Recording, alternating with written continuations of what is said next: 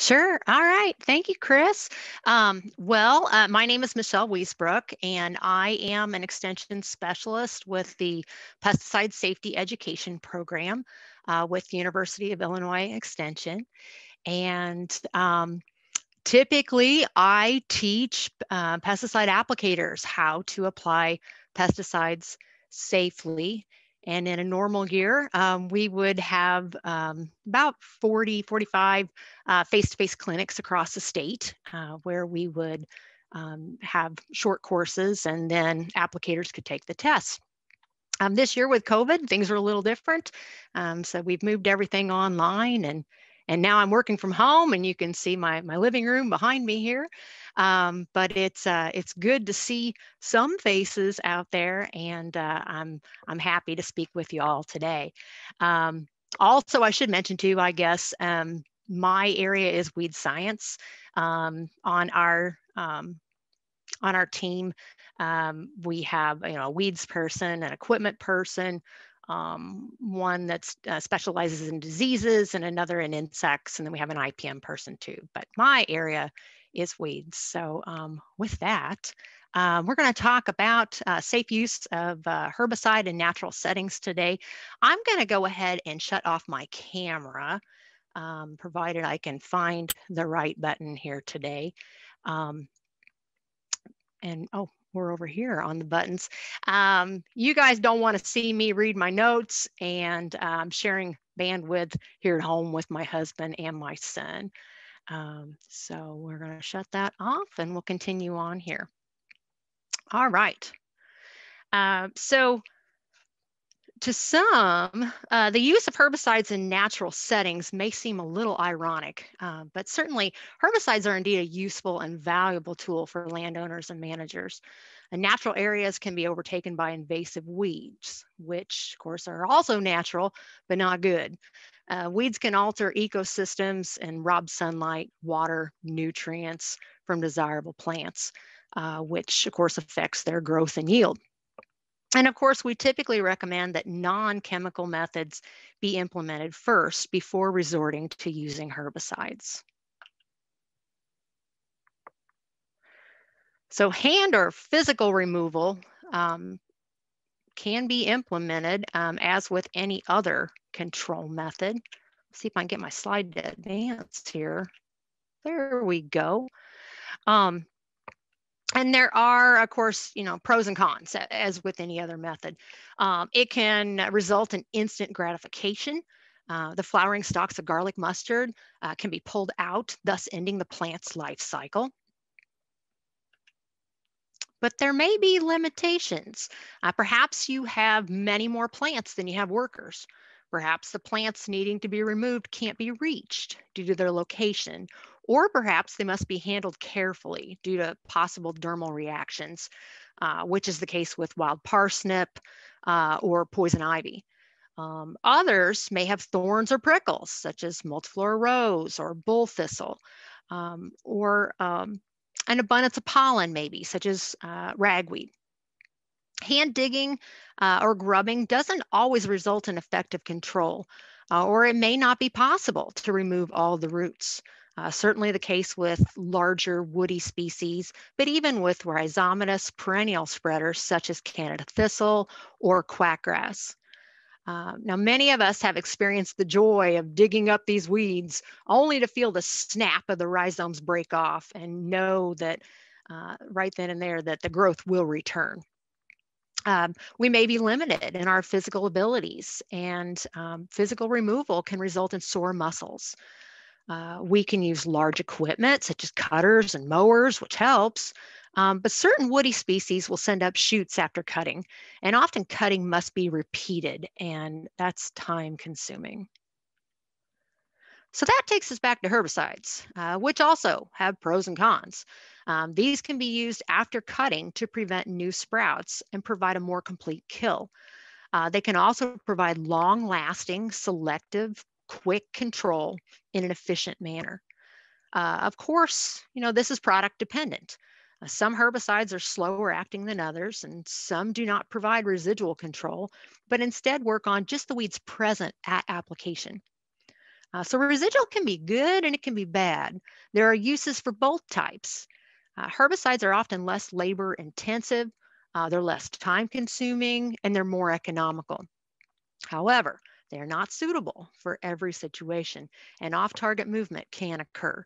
And this is where the herbicide would move out of the area intended for application, and it can cause injury. So off-target movement can result in much damage to desirable vegetation, humans, and wildlife. If we're careless or if weather conditions are not appropriate, it could happen on your property or worse yet, on your neighbors. Drift can be extremely expensive with fines and legal counsel. Pesticides become environmental hazards when they move off target. And ideally, a pesticide should affect only the target pests and persist no longer than necessary to control them. Problems occur when we have when pesticides are used in a way other than what's directed on the label, or maybe when spills occur. We'll discuss the factors that lead to off-target movement later. Unfortunately, this isn't a new problem. As long as we've had herbicides, we've had off-target movement. Now, pesticides can help or they can harm the environment. So it's important for users to be aware of the environmental risks and use practices that minimize adverse effects. An integrated approach would, of course, be recommended, and this is referred to as integrated pest management, or IPM. The most efficient and successful weed control programs will include the use of non-chemical controls. These can include cultural controls, such as controlling weeds early before they set seed to prevent future weeds, planting competitive ground covers or using mulch, using weed-free materials to avoid introducing weeds, and cleaning equipment to prevent weed spread. Controlled burning, biological controls, and mechanical controls include mowing, cutting, girdling, and grubbing. For more effective control, a herbicide may be used immediately following some of these methods.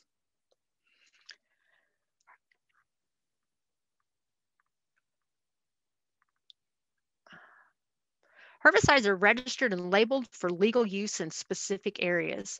The application method or methods will be specified in the labeled directions. Herbicides can be applied a variety of ways and at different times a year. One very common way would be to the leaves, called a foliar application. The bark or cut stumps can be treated. Herbicide can be injected into stems or applied to the soil.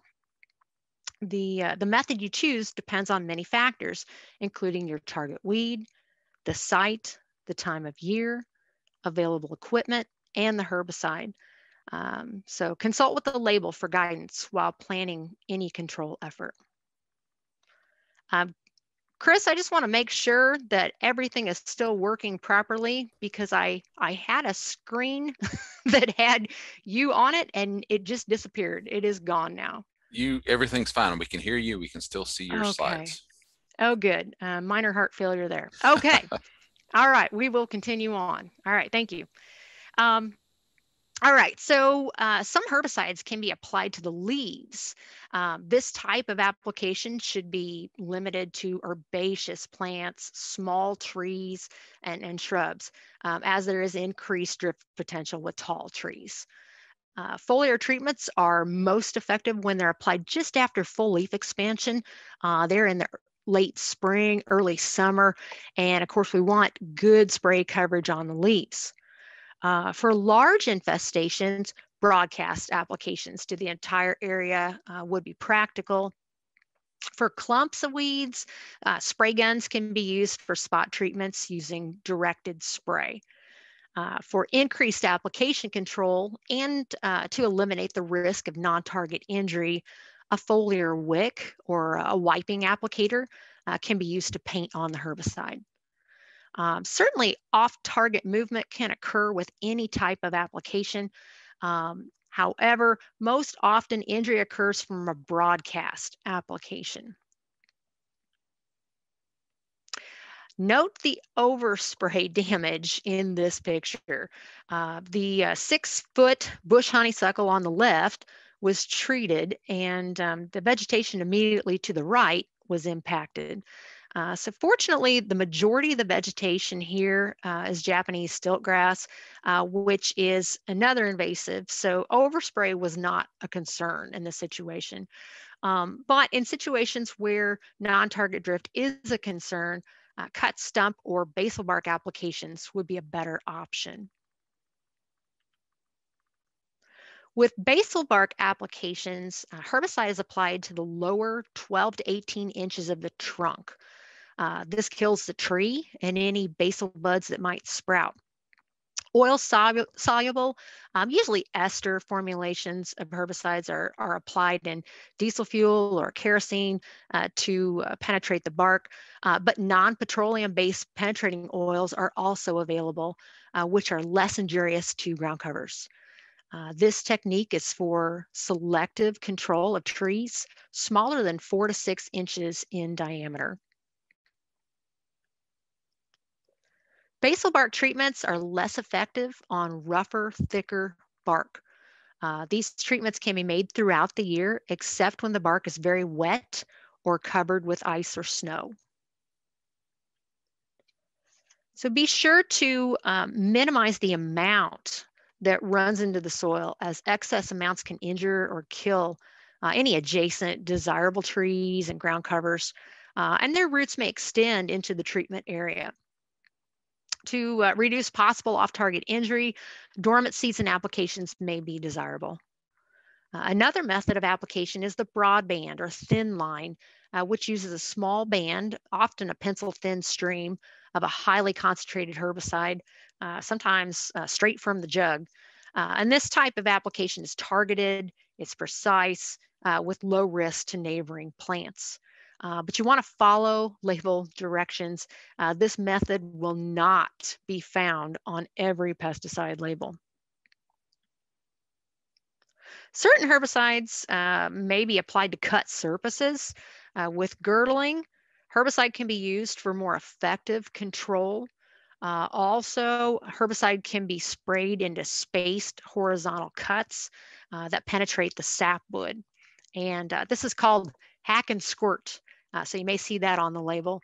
Alternatively, an injector, such as a hypo hatchet, can be used to dispense herbicide once it's struck into a tree. Also, the Easy Eject Lance is a stem injection system that can be used to inject capsules of herbicides such as glyphosate or imazapyr every 4 inches around the base of the stem. Cut stumps can be treated. Often stumps will resprout and a herbicide can be used to prevent that. The label will provide specific directions, but typically if a water-soluble product is used, just the sapwood and bark are treated, but soon after cutting to ensure downward movement into the stump. For applications in the spring during sap flow and when timeliness of application is a concern, the oil-carried herbicides are recommended for those cases. Lastly, certain herbicides can be applied to the soil to provide residual control and prevent new weed germinating. These can be applied at planting and maybe tilled or watered into the soil down to where the germinating seeds are. Some of these herbicides are used in non-crop situations, such as along a fence line or a driveway to prevent all plant growth. These must be used with extreme caution. Some of these are quite mobile in the soil. Some can persist for several months. Label directions must be followed carefully with these. And certainly off-target damage can result if you have roots from desirable plants that are nearby. Maybe get into these zones and pick these up. So let's switch gears a bit and talk about the different types of off-target movement, the factors that influence each, and prevention. Pesticides can move off target by air and by water. When they move by air, we call this drift. Each year, the Illinois Department of Agriculture receives on average approximately 120 pesticide misuse complaints, of which 60% are pesticide drift complaints. Now, recently, it's been higher, and we will discuss that in a bit. There are two types of drift. Particle drift is the movement of spray droplets, and it's influenced by nozzle size, which determines droplet size, wind speed, and wind direction. Smaller droplets provide nice coverage on a leaf, but they weigh less, and they're carried easily by the wind. Larger droplets are heavier, but may roll off the leaf. So it's a balancing act for applicators. Prevent particle drift by using drift reduction nozzles that produce fewer small droplets. Operate at a lower pressure and lower your spray height so droplets have a shorter distance to travel. Do not spray in winds greater than 10 miles per hour. Do not spray when there's no wind, as this can indicate an inversion. Check downwind for sensitive areas and use untreated buffers, or be prepared to return to spray later, when the winds are blowing away from the area. Additionally, drift reduction adjuvants or additives can help result in larger droplets, but you want to ensure you have a compatible product for your herbicide and your equipment. So you want to read those labels very carefully as well. Inversions. Inversions are where particles can hang in the air like fog, and then they'll move once the wind picks up speed. Inversions are complicated. They're being researched. They are challenging for applicators to identify, but smoke that flattens out, like you see here, can indicate the presence of one. They're more likely to occur on clear nights with little to no cloud cover. And usually they'll begin in the evening, they build in intensity overnight, and then they generally dissipate in the morning once the temperature rises 3 degrees. So we recommend applicators would wait until then to spray. Vapor drift, the second type of drift, is the movement of spray vapors or gases. These can be produced up to several days after application, and they can travel a few miles. All pesticides are susceptible, but some that volatilize to a significant degree are these herbicides, dicamba, 2,4-D, and clomazone. A very small amount can injure very sensitive plants, such as ornamentals, grapes, tomatoes, soybeans, and vapor drift is influenced by the formulation and the temperature. You can prevent vapor drift by avoiding applications during hot weather. Many labels will direct users to not apply when temperatures are above 85 degrees Fahrenheit. Use less volatile formulations when possible. Ester formulations are more volatile than amine formulations. If you're buying something like 2,4-D, you're given the option. So, if given a choice like that and the temperatures are warm, you want to go with the amine formulation and save those esters for cooler weather. Also, you want to check the label for warning statements. Keep in mind that the applicator is responsible for drift, even if it's not easily seen. So it is best to use practices to prevent drift. Pesticides can also move off a treated area with water by runoff and contaminate surface water, such as ponds and streams. Erosion can cause contamination if pesticides are attached to the sediments. Many factors affect this, including soil and pesticide properties, vegetative cover, volume and rate of water, topography, and also climate. You can prevent surface water contamination by avoiding treating bare slopes. So you want some residue there on those slopes. Not spraying before heavy rain. So watch your weather forecast there. Using untreated vegetative filters or buffer strips to help catch those pesticide residues. And then, of course, following surface water advisory statements on labels.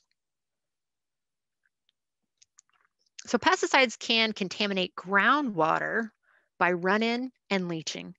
Run-in occurs when pesticides move directly from the soil surface to the groundwater before they are absorbed or degraded. And run-in can occur through abandoned wells, cracks, and sinkholes. Shallow aquifers are at greater risk because the distance to travel is very short. Pesticides can also move downward through the soil with percolating water. And so this leaching occurs mainly in sandy, permeable soils. And it's a real problem when the water table is close to the surface with shallow wells drawing from it. Leaching is influenced by several factors, including pesticide properties, which include solubility, absorption, and persistence, but also soil properties, site conditions, and management practices, including spills, improper disposal of containers, and unwanted pesticides, or maybe back siphoning while filling your tank. Leaching is more likely to occur with sandy soils, groundwater that's close to the surface, and with lots of water moving downward through the soil. Leaching is more likely with pesticides that are highly persistent, poorly adsorbed to soil, and highly water soluble. Prevent leaching by reading and following label directions. I know I say that a lot, but it's true. You want to check the label for application restrictions. Many will include water advisory statements. So you want to watch for those. Also, be familiar with your site conditions. Choose products wisely, ones that would have a lower potential to move in the soil. And of course, many problems can be alleviated simply by using other control methods and saving herbicides for when they are absolutely necessary. So of course, scouting should always be used first to determine, if there is a need to use chemicals. If you do use a chemical, you want to make sure and use the lowest labeled rate and application frequency to still achieve acceptable control. However, if you're dealing with possible herbicide resistance issues, then you'll need to use a higher rate per label guidance. So read that label for your rate. You never, ever want to exceed the labeled rate, though. Keep that in mind. And then, of course, another recommendation would be to use spot treatments rather than broadcast applications when possible. And lastly, you want to plan well. And so safe herbicide applications, of course, start with good planning. To prevent off-target movement or accidental injury, herbicides must be used properly. So this can be achieved not only by carefully reading and following all labeled directions, but also ensuring that you understand those label directions. So if you aren't sure how to interpret something, we recommend you contact the manufacturer through their website or by calling the number there on the label. Every product that's registered for use by EPA will have this statement on the label there in the directions for use section. So it reads, it is a violation of federal law to use this product in a manner inconsistent with its labeling. So essentially, the label is the law.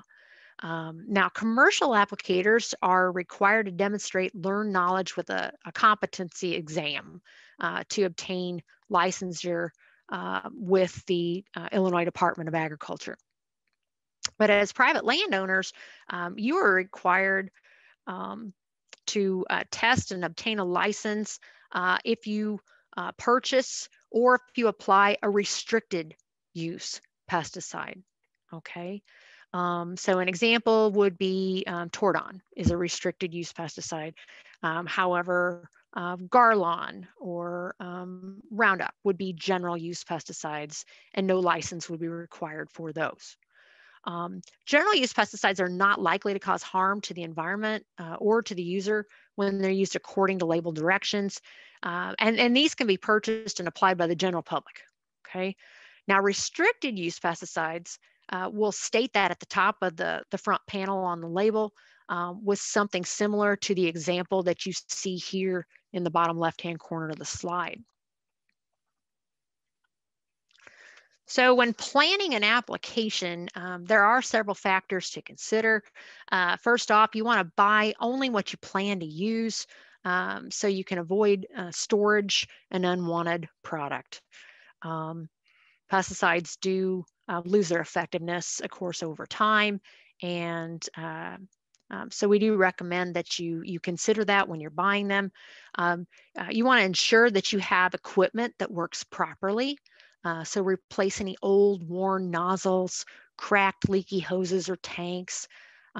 Ensure that you have the appropriate personal protective equipment, so PPE, per the label directions. So this would include chemical resistant gloves, like, you can maybe wear nitrile gloves like shown in the picture here. It just depends on what the product it is that you're applying. But at a minimum, we recommend you wear a long sleeve shirt, long pants or coveralls, a hat, shoes, socks, and unlined chemical resistant gloves. And more PPE may be required for mixing and loading.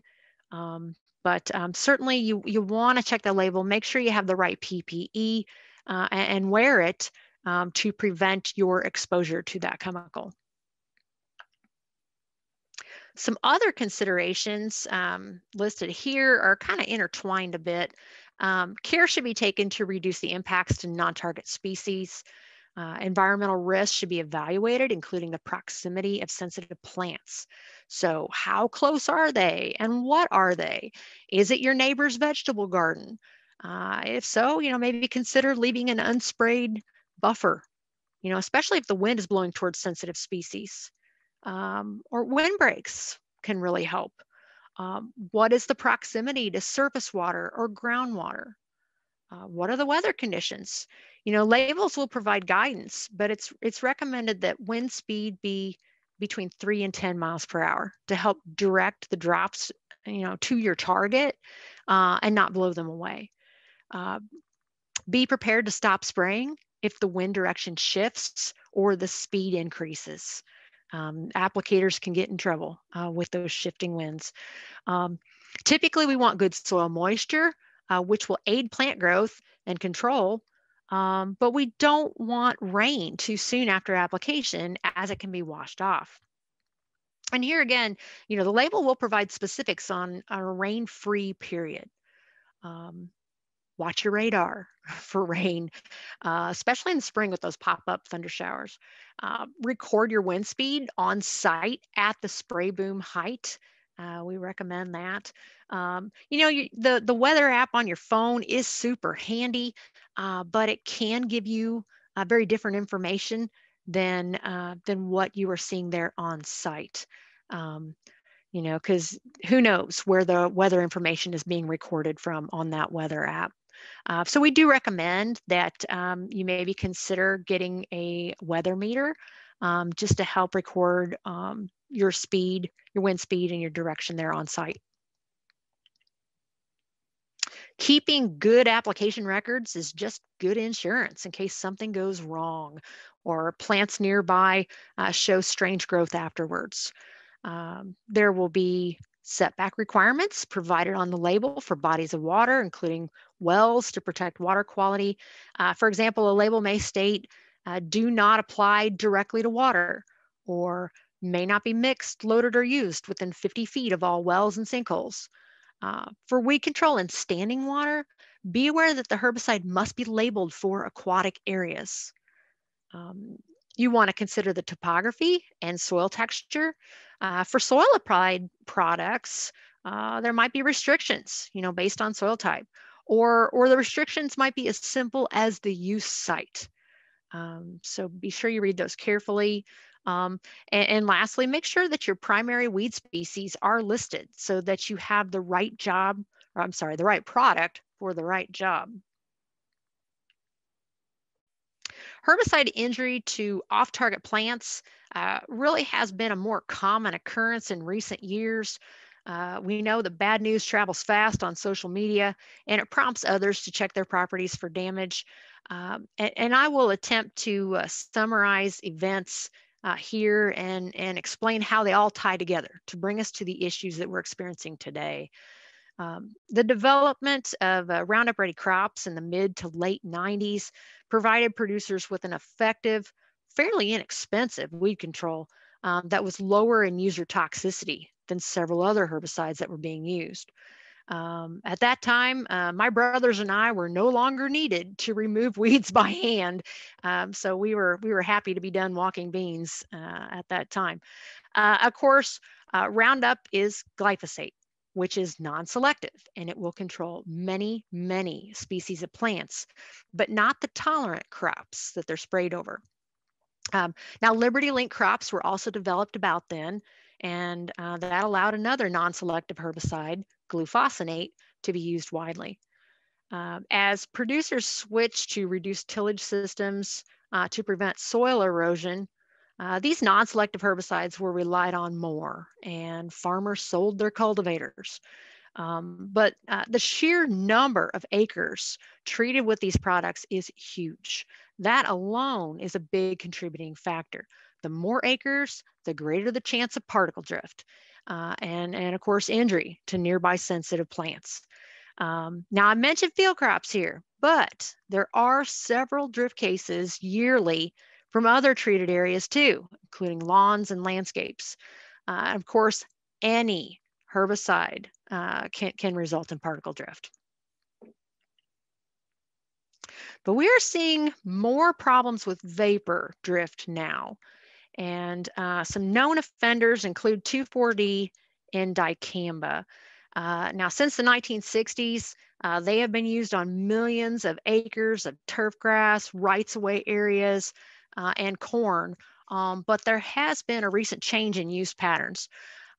They're being applied earlier in the season and to more acres with the introduction of dicamba tolerant soybeans and 2,4-D tolerant soybeans. Herbicide resistance has become more prevalent. Certain herbicides such as glyphosate and others may not always work now to effectively control certain weeds. So producers then turn to different herbicides and methods. And 2,4-D is sometimes used in the spring to prepare fields for planting crops and to control glyphosate-resistant weeds such as water hemp and mare's tail. Now, during those spring applications, many trees, ornamental plants, and specialty crops, such as grapes, are developing leaves and flowers. Severe injury, loss of yield, and even death can occur.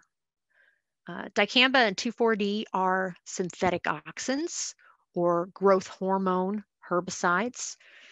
They mimic the natural auxins in the plant, and they tell the plants to grow, grow, grow, grow. The result is severe distortion of stems and leaves. So we'll see cupping, twisting, curling, strapping. They can be toxic to broadleaf plants at ultra low concentrations. 1/800th of the labeled rate can damage grapes. So that's not much. All it takes is a whiff. There have been several reports of off-target movement and injury to trees, especially in the southern part of the state. Now, vapor drift dicamba is suspected in many cases, but making a definitive diagnosis is very challenging.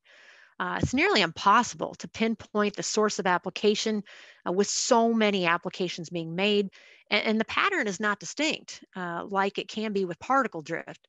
Also, weather factors such as inconsistent temperatures and rainfall can contribute to injury too, and really complicate the puzzle. 2012 was a severe drought. This was followed by flash drought the following years, where we had wet springs and we had dry summers. And that inconsistent moisture is really stressful to trees. These stressors can increase herbicide sensitivity and herbicide injury. Really, it can be the breaking point, for an already stressed tree. Herbicide injury on grapes can increase their susceptibility to cold injury. Plus, different plant species vary in their susceptibility to different herbicides. So you may have some that have been exposed and just don't show any symptoms. Also, keep in mind that the symptoms may vary, on one plant, whether you have applied dicamba or 2,4-D. And so, all these variables make it very challenging to replicate and confirm the exact cause of injury. Now, new lowly volatile formulations of dicamba are to be used over the top of tolerant soybeans. Unfortunately, low volatility does not mean no volatility. There was widespread damage across several states in 17 and 18, and roughly 300 complaints per year in Illinois alone. The requirement was added that applicators must be certified. Also, they must complete additional annual training on these products. And then in 2019, there was widespread damage again. But this time, Illinois had the most and set a new record with over 700 complaints. Rains had delayed planting and applications. It was determined that atmospheric saturation had occurred, and most of the damage was in very dry areas. As a result, the cutoff date for applications was moved up and a temperature restriction was added.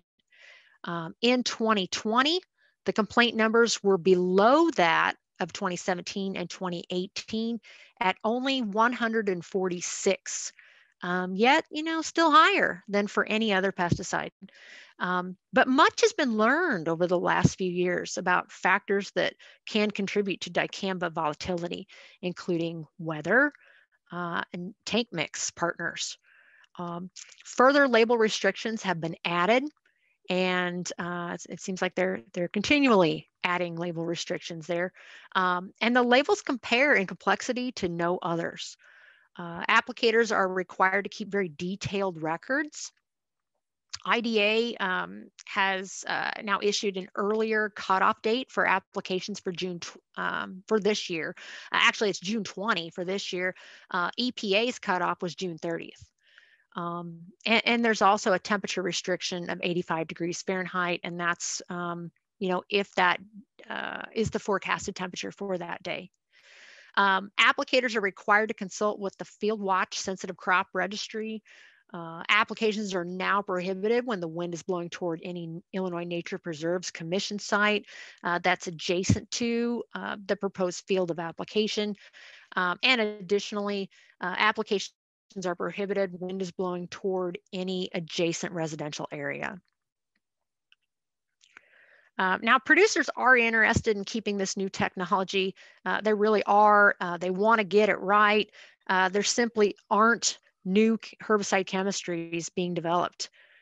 So there is and has been a reliance on older chemistries with a movement towards using other types of controls as well, including electricity and adapters on combines that catch and pulverize tiny water hemp seeds.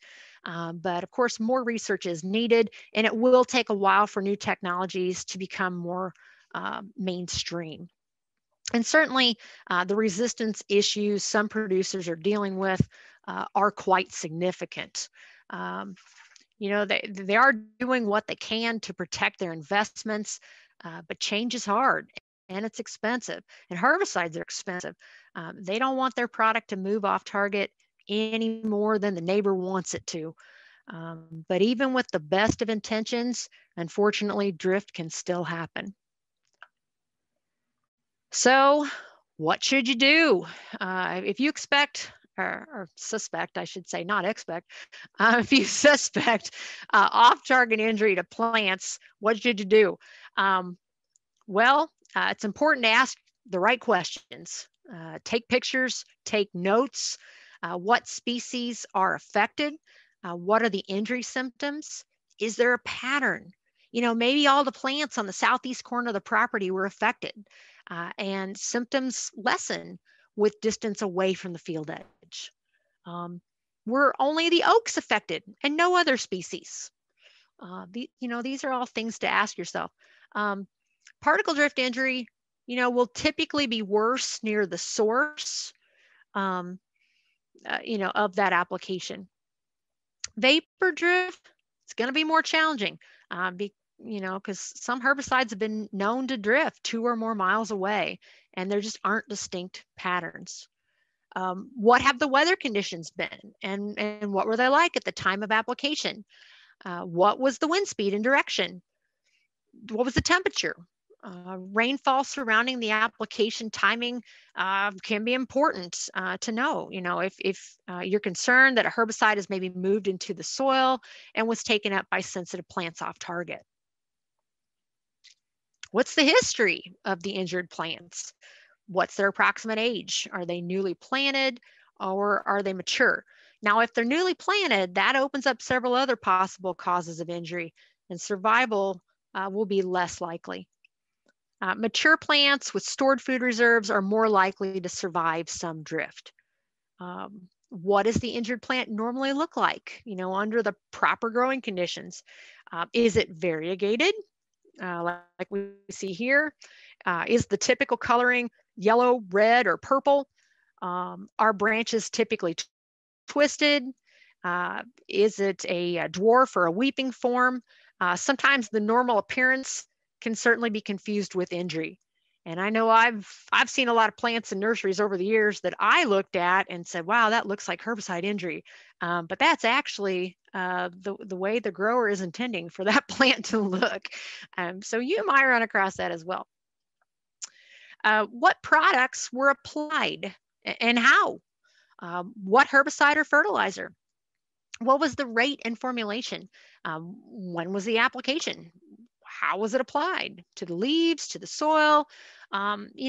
This can matter, especially with something like a photosynthetic inhibitor herbicide, where the symptoms are going to be different depending on how the herbicide got into the plant. What type of equipment was used? What was the nozzle type, the pressure that was used? Of course, that will affect your droplet size. And, certainly if you can, talk with the applicator and see what else they recall, from that day. So when did the symptoms first appear? Most will appear within a few days, but others can be delayed for several days or weeks. The injury that suddenly shows up on annuals, in late July was not likely to have been caused by a May application that had particle drift. But on the other hand, it may take several months for injury to show. We've got some woody plants like lilac, honeysuckle, poplar. These have been shown in research to store glyphosate over the winter after being sprayed that previous summer or fall. And so injury may not show up until that following spring. Or tree roots may eventually come in contact with maybe a soil sterilant that was applied months before. If you applied the herbicide, you really should know what your expected injury symptoms would be. Now you can find that information by merely observing the weeds that you spray and seeing what they do. Also, labels will typically describe how the herbicide works to kill the plant, so they'll describe injury symptoms there. Additionally, this publication, the Field Guide to Diagnosing Herbicide Injury on Landscape Plants, can be useful, no matter what end of the spectrum you're on. If you made the application or if you are the landowner with some plants that are showing some funky symptoms. Now, we discussed some of the more common offender herbicides that cause off-target injury, but there are, of course, many other herbicides that are capable of moving, and most herbicides will have distinct injury symptoms, to that family that can be used to determine, whether or not the injury that you're seeing could have been caused by that herbicide. For example, if the injury symptom is a yellowing of the foliage, then it could not have been caused by a contact herbicide. A contact herbicide would turn the foliage brown. Now, both parties, if known, and that's key thing, if known, really should discuss the suspected drift incident and rule out other possible causes of damage. Now, the University of Illinois Plant Clinic can assist in ruling out those other possible causes of injury that can be easily confused with herbicide injury, such as insects, disease, or environmental stress, including heat stress, water stress, nutrient stress, soil compaction, and even pH. And that can help establish whether the likely cause is drift. Now, when submitting plant samples, be sure to include as much relevant information as possible. Unfortunately, the plant clinic cannot perform pesticide residue tests. And without such tests, the cause of a symptom cannot be attributed to pesticide drift with 100% certainty, okay? Also, please contact the plant clinic, if you have any questions about sample submission and shipping before you just automatically mail those samples to them. Make sure they're going to be around and that you are doing it in the proper manner. You could submit samples to a testing lab. However, there are really only a few labs that test for herbicide residues, and they are specific to the herbicide or the herbicide family. Now, I called a couple of labs a few years ago, and at that time, I was told that by the one lab, they said that glyphosate is one test. Another test is the phenoxy screen that could test for dicamba, 2,4-D, and triclopyr, because they're all related herbicides. Another screen that they had was for soil sterilants and brush killers like atrazine and bromacil. So they said that, you really have to have a good idea of the herbicide residues that are present. And two, it can be really expensive. The samples were $220 to $500 each, and that was a couple years ago. And they said that, a person can certainly rack up several hundred to, $1,000 and still not learn what killed their plants. However, on the flip side, certain, the test can be valuable and provide needed evidence in a case of suspected herbicide drift. Keep in mind too that certain labs will test for only certain chemicals. So you may need to make a few phone calls, first to check to see what they test for. And samples should be collected immediately because, those herbicides break down and stored in Ziploc bags in the fridge. You'll want to ask the lab for specifics about handling those samples. Can the damages be covered? Is the applicator willing to pay for damages or replace dead plants? It's often faster and easier and cheaper to settle these disputes without legal involvement if you can. Of course, mature trees can't be replaced. And often a landowner with injured plants may not know the cause of injury or what herbicide to even suspect. And they may not know, when the neighbor sprayed or if they even sprayed. So it may be hard to track that source down. In cases where the cause of damage remains unclear or where the parties will not work together, filing a formal complaint to IDA, so Illinois Department of Agriculture, may be necessary. IDA is responsible for administering and enforcing the laws related to the use of pesticides. Now, keep in mind that the IDA has other roles that impact its handling of pesticide drift complaints. And those roles are determined by state and federal laws and statutes. If you choose to file a complaint with IDA, time is of the essence.